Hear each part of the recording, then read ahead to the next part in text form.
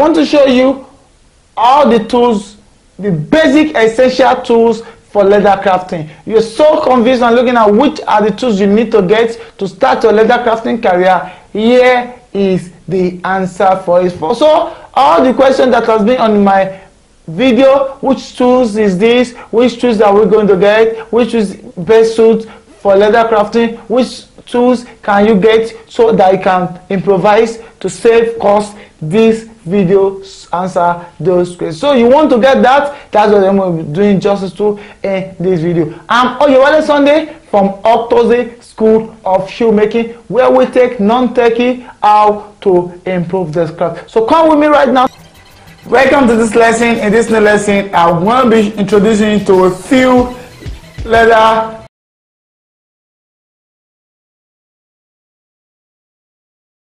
This is an eyelet maker.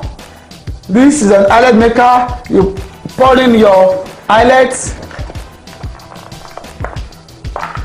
in here, and after you come over to make hole in it on the surface you want to use, you made your hole using your hammer. You made your holes in it and you insert it in this. Okay, just come over here. This is the handy one of it. You come over here and then mount pressure on it. It's tear off the tips of it and then curve it. At that you have it fixed. So here is to fix eyelets. And same thing to this. This tool does wonders again. It's also doing the same thing, but has a limitation. The limitation it has is that it can't really go in more than this. So whenever it goes down, you press down, and then all the eyelet itself, same eyelet size of this, get to press down the same way this press down this eyelet and get it properly fixed. Can see the gauge in here, but the limitation this has is that it cannot exceed here. You cannot come at the center and use this to press in any eyelet you have here, but with this you can come at the center of any of your material and then make an impression on your eyelet. So here is another tools for eyelet making. My brush. This is a very important tool. Here I've been using this, so this has been, the gum has really dried in it. Here's another one of it. Here is brush, 1 inch brush. This comes in 1 inch. This comes in ½ inch. This comes in 2 inch. This comes in 1½ inch, 1¼ inch. Comes in different sizes of it. So, but most of the time, if it's to apply gums to my crafts or my work decks, I get to use this 1 inch. Why? Because it is handy. It is not too big, neither too small to take the particular portion of gum away from my container to the surface I really desire to have. So I use this 1 inch. When I want to get order for all this, I follow some descriptions of other crafters online, and that's why I get some of all these tools. But believe me, it got to some point that I got to see the kind of craft I do that I need to get extra, which I need to get not in terms of numbers, but in terms of quality and durability and the strength at which my tools can last on pressures. That is what leads me to this. This is a perforator, which is probably referred to as sponge. Okay, this is sponge, and doing the same thing like this. Doing same thing like this, but the difference between this and this is that this is made of wood, fashionable, crafted, but this is made of a complete iron. So the number of pressure that this can retain, this dare not retain it. This dare not retain the pressure that my plain iron punch can hold. So dropping this, I often use this for very light material like something like this. But if it comes to me making holes in a very hard material, I cannot use this. I can't use this. What I will resort to is using this. This is a very solid iron. Solid iron can mount and bear a very high pressure that might come on it. This comes in different sizes. At the same time, it also comes in different shapes. Can see? This comes in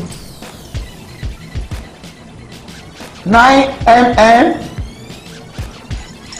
This is 8 mm. You can see the holes in there keep reducing. This is 10 mm, 7 mm, 6 mm.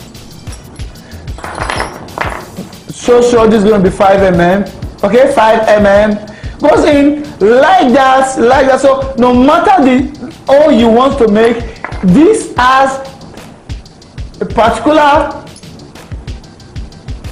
tools or punch that is dedicated to make that hole for you. Okay, 2, and then we have 2 again. So here goes across, and it also extends to the bigger size of it. Here in here is 12 mm. It goes on till you can get it to 20 mm of this. So I recommend you to get this because of its durability and its ability to mount, to pick up any force that comes in it. You want to make a perfect hole on a very thick material, strong material, go in for this. This is very, and at the same time, not just durable, it is highly, very affordable. Lower price than this. Okay, coming up here, right here in here again, I'd like to show you this. This is just a scissors, pairs of scissors. For the sake of this course, all through this course in here, these are the scissors I am going to be using. You don't need to get all those sophisticated scissors in there, surgery, any scissors. You don't need to get all that. I want you to maximize your fun as possible. Just this, with this set of scissors, you are set to do exploit in leather craft. Here is just a simple one of it. You need to quick do a cut on your paper. This is going to be doing awesome well, and you need to do a simple cut on your leather, rubber, and this is one leather cutting tools that is, you get to see it's work on your finish shoes. This is a waving edge scissors cutter. You want to make a back spoke shoe that have a swing weaving edge like this. This is the scissors you're going to use to cut it out. So I've decided to have this around because we're going to be making weaving edge, bespoke, derby, Oxford. We're going to be using it for our use, so it is very necessary and important for you to get these tools round. This is it. This is the tools. So at this point, I'm going to be showing you another tools which is also important in there. These are the scissors. So we can have it. This can come in different color and sizes, but still have the same features of cutting. Coming in here is a tools I also like to show you. These are French curves. To have an accuracy in your drafting, it's very important you have these French curves in here. It has a complete pack of it. Complete pack of it is not on the high side. I get this plastic one, and if you can really invest in it, the wooden big one is very important. Can get it, that will be very useful for making a bigger size of bag. So but if you want to work on shoe, just shoe and some little accessories, this alone is enough. This French curve is good. It helps you to draft awesome circle, awesome curve, helps you to get easy curve out. Here is another tools. Here is edge painter. This helps to paint the edge of your project after you've worked on your bags, your shoe, your accessories. You need to get the edge paint coated. Then here is what you need to use. You dig it into a die, and then you scroll it around the edges. You dig it in the die and you scroll it around the edges. This works like magic. Get it? There are different tools that can do edge, but I recommend you to get this to apply paint to the edge of your craft. So you've seen the little tools I've introduced to you. Here are the little tools I'm going to be using throughout this project. Get it? This will be the little tools I'm going to use throughout this project, crafting this awesome thing you're going to be seeing on this platform. Not leaving out some tools. There's these tools that I think are very important. Again, you need to see here, not just the tools but the part of the tools. Here is a dice, a crafting dice, using labeling, customizing on your project. This can get to customize on wood. This can get to customize on leather with a bit of each.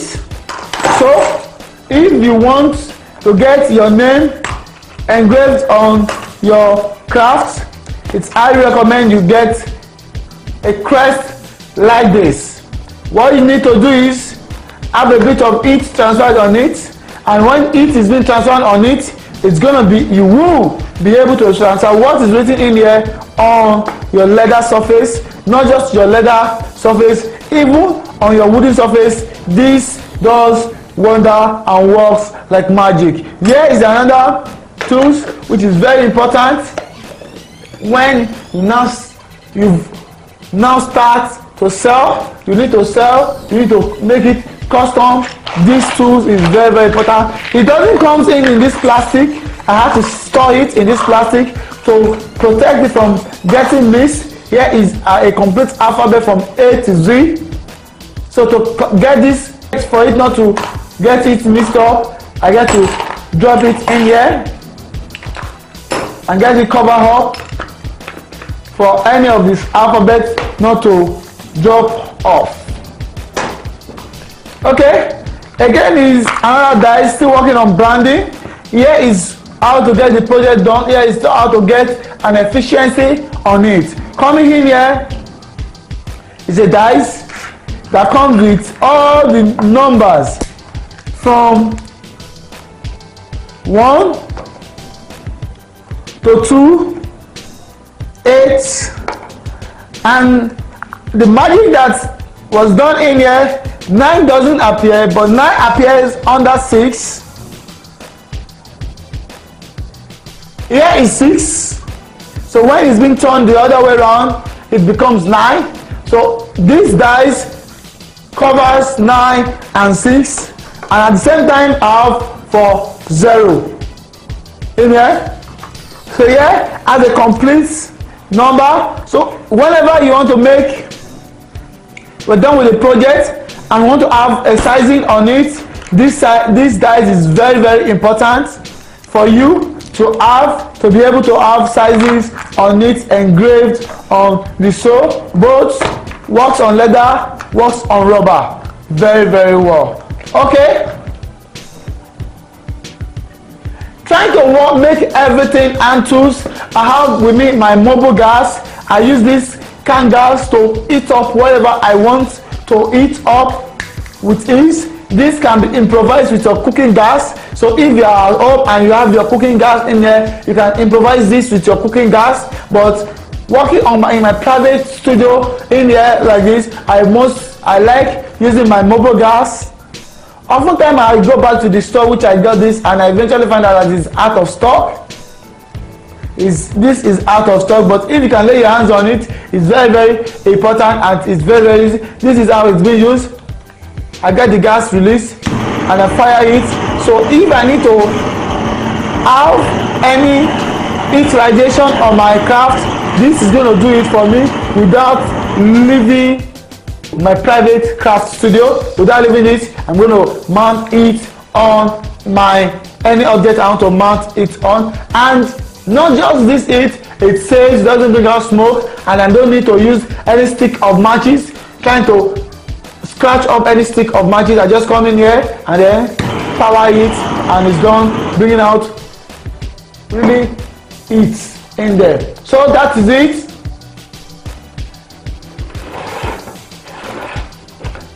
Working with measurement ruler is very, very important. Is one tool that is very, very important in here. A straight rule, a measurable rule is very, very important. You need to connect some joints together. Ruler is very, very, very important for you to have. You can get it long. Here's the longer length of it.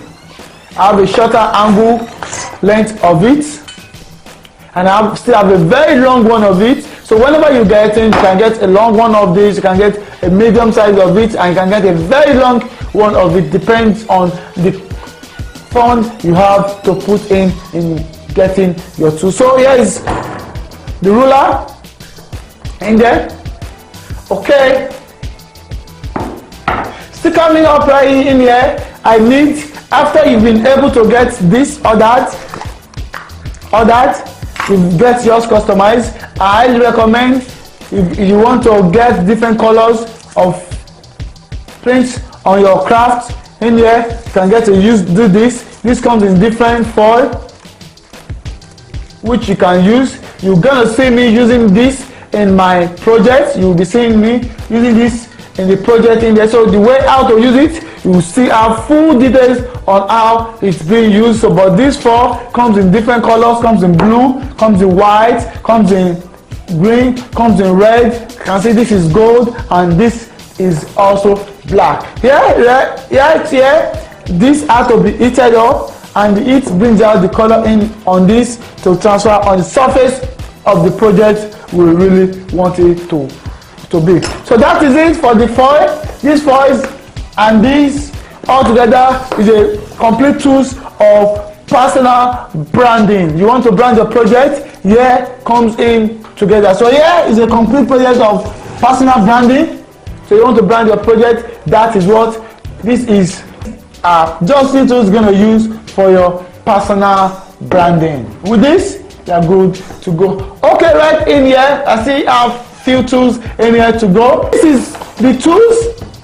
I've showed you all the tools, and in here, coming back again, as I said at the beginning of this, is these tools are tools that I will be using to run all the courses you will be running on this platform. I'm going to be using these hand tools. Any machine I'm going to be using will be introduced to you later, but all the hand tools I'm going to be using are just this. These are just the hand tools. I never say you should not get anyone you wish to get, but if you want to work on budget, I recommend you just get all these few ones. When you get these few ones, then other way around, you can start improvising on the others. So right now here it is, and the other tools which I would like to show you, which is very, very important in shoe making, is the last. Last is very important. I'm here in my private workshop. I'm not going to be showing you more info on last in here. I'm going to take you into my last rack at the main workshop to see this variety of last we have and the shapes it comes and the sizes it comes. So come with me workshop right now to see other set and complete forms of last on my last rack. Okay, coming here right now, this tool is very, very important. Seriously, there is nothing I think you can do so far issue without laying your hand on one of these. After the tools I've shown you so far in my private studio, here is my launch for my last, the rack in there. It's not compulsory you have all this.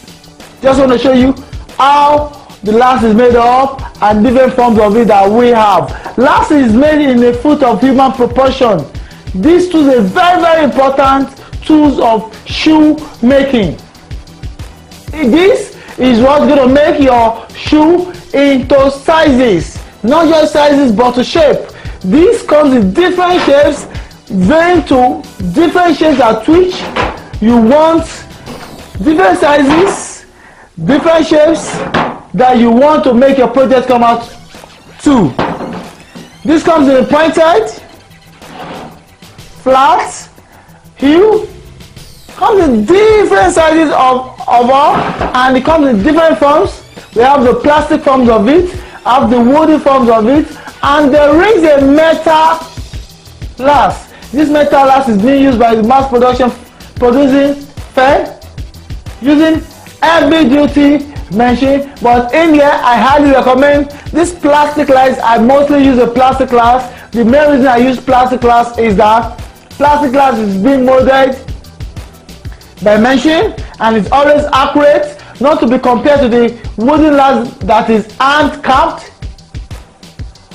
Though of late machines is being used to mold the wooden last now, but the plastic last is more durable than the wooden. When it falls, when you nail it up, it's not going to wear and tear, doesn't come so quick on plastic last to be compared to the wooden last. So here is last, plastic, wooden, metal, making human foot proportion. This is it. It's very important, a very important tools you can't do without when it comes to shoemaking. So here is it. I have different forms of it, comes in different shapes to make my different boots, different shades of it, vary from women to having one for the kids in here. So this is it. Just take another adventure to my last rack. So here is it. Here is the last. It is very important in shoemaking. So when you get it, get different sizes. Before you get your sizes, be so sure the shape you want to get is a shape you like and you want to invest that kind of money on it. It might cost a while, but it's always good and very durable. There are some lasts in here that I've been using for years and it still remains that shape, so always durable. So here's a tools. Right now I've shown you all the little hand tools for craft and especially laying more attention on shoemaking. Here is the last one. Thank you so much. Hope you start ordering for yours. Each details I give about each tools, please pay attention on it, and the ones that you think you can easily leave it out of it, but the crucial one, the most important one, go for it.